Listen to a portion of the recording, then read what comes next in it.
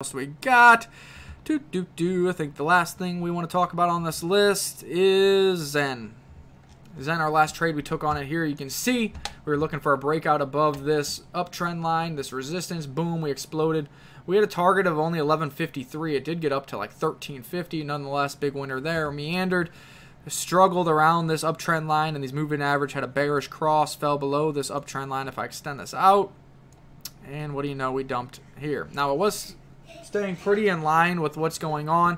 Looks like I got the little guy behind us. Was staying pretty in line with what's going on with Bitcoin, but we did have a FUD sell-off here. This is where a lot of the sexes put ZEN on the list for privacy currency, cryptocurrencies, worried about what that means for regulation in the future. People panic sold. What do you know?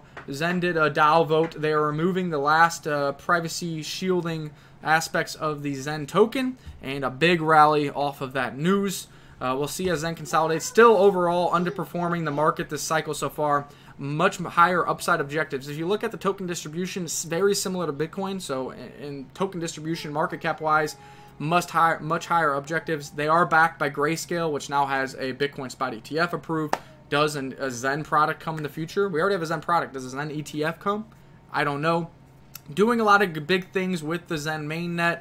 Have partnerships with ApeCoin. For example, they work with Band Protocol, a lot of big things. So I'm going to try to get Horizon on an interview on my YouTube channel again, and let's see what they have going. Let's see if they can catch up to the market. If they play catch up, you're looking like something around $20 to $22 is what puts them in line with OP and Solana and some of these that really recently launched. Hang on, buddy. I'm making a video.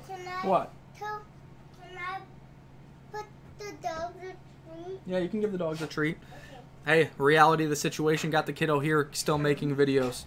So that's the full recap. This will be broken down into smaller bite-sized bits. Make sure to hit that like, share, and subscribe button. Make sure to join us over at patreon.com/learncrypto if you want myself, Todd Butterfield, the community, our live trades, when we're buying, when we're selling, what the stop levels are, whatever it may be. Your daily updates on cryptocurrencies are happening right here. Don't miss out on this massive opportunity at financial freedom, and we'll continue to keep killing the game. Peace!